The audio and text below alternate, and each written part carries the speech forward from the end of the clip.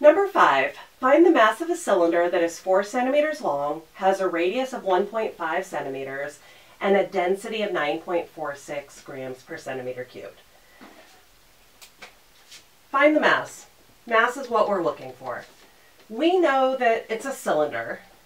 Therefore, we know our volume formula will be volume equals pi r squared times the height.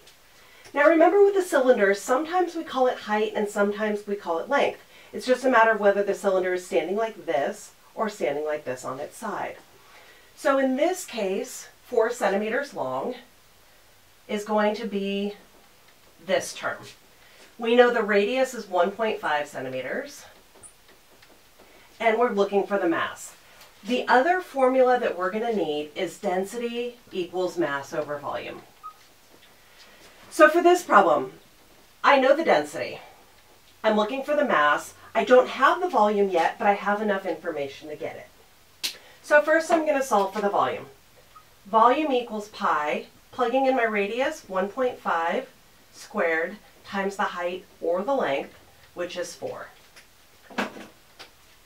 I did bother to check to make sure that all of my dimensions were in centimeters, and since all of my dimensions are in centimeters, when I get my volume, it's going to be in the units of centimeter cubed.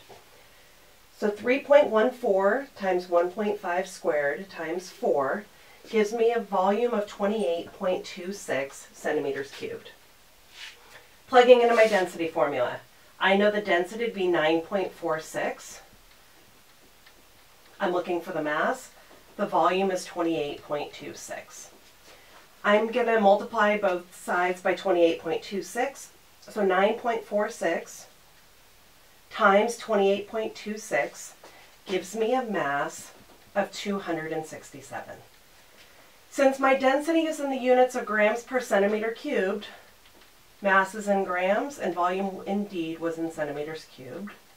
This is 267 grams.